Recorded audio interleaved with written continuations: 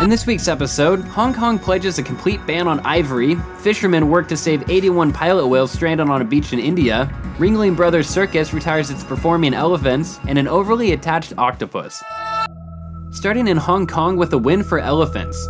The city, which is considered to be the largest retail market for ivory, has pledged to phase out sales completely. The announcement did not include a timeline, but as poaching continues to decimate African elephant populations, there is pressure to implement the ban swiftly. Do you think that this total ban on ivory will be implemented in time to save dwindling elephant numbers? Let us know in the comments below. In more elephant news, the infamous Ringling Brothers Circus has decided to retire its performing pachyderms sooner than planned. While the circus claims that the elephants will be enjoying their early retirement in a sanctuary, the move has been met with skepticism from some animal rights groups. Off to Africa, where the remains of a giant prehistoric crocodile have been discovered. The enormous marine predator grew to over 30 feet long and has been named Machamosaurus rex. On to these bespeckled praying mantises.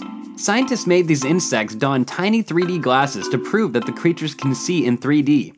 The bugs were shown 3D movies and their reactions, captured on video, were a clear indication of their binocular vision.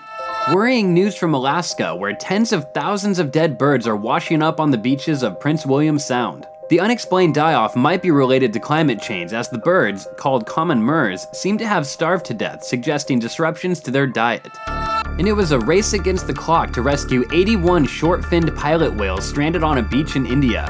36 of the marine mammals were saved thanks to the tireless efforts of local authorities and fishermen.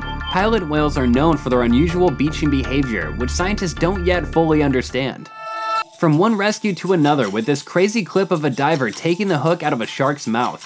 Flipping sharks to put them in a trance can be dangerous for everyone involved, and it's best to leave them be in this situation.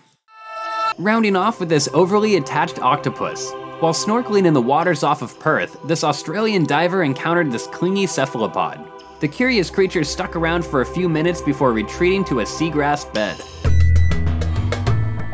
That's it for this week, but we want to hear your opinions on these nature news stories. Tell us what you think in the comments below.